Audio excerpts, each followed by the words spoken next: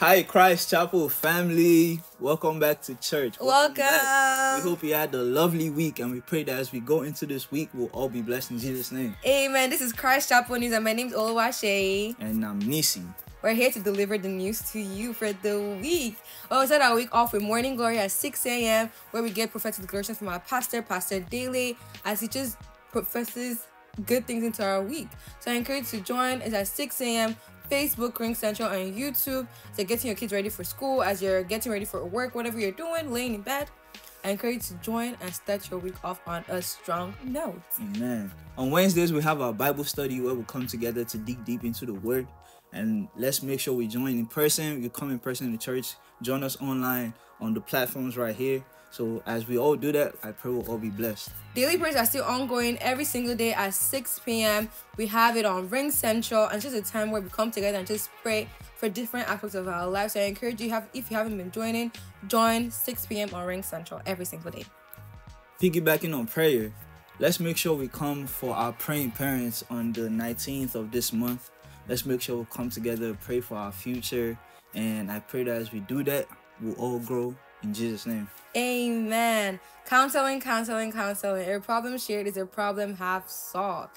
If you're looking for pastoral counseling, Christ Chapel offers that. If you need any advice in any aspect of your life, the pastors here at Christ Chapel are well and able to help you. So call the number on the screen to make an appointment. On Wednesday, the 29th of this month, we have our Holy Communion. Let's come together and continue the tradition that God has required of us to do. Let's come together, eat his body, drink of his blood, and I pray that as we do so, we'll all be blessed. Amen. E1, B1, each one bring one. Look to your left, look to your right. If it's an empty seat, we're not doing our job. Yep. So let's make sure we invite at least one person to our services.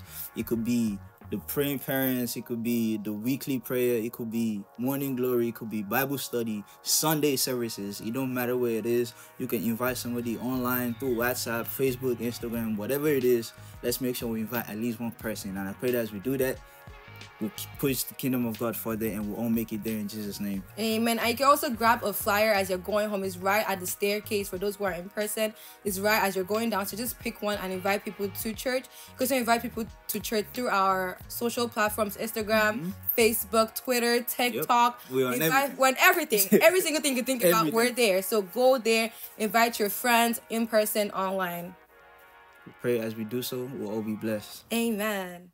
Evangelism 101. Here's an evangelistic hack. Talk to strangers. A couple of weeks ago, we did evangelism outreach. We went to the nearby grocery store, and I talked to a woman who had a child the same age as Daniel. And what we realized through the conversation is both of our sons have Bible names. Through that conversation, I invited her to church, and we, formed a bond. And she was excited to learn, where in the Bible her son's name was, etc. So talk to strangers. You don't know what you have in common with your fellow human being. Evangelism 101. If this is your first time fellowshipping with us, we want to say a very, very big welcome. Here at Christ Chapel, lives are restored and destinies are fulfilled. That being said, I remain Nisi.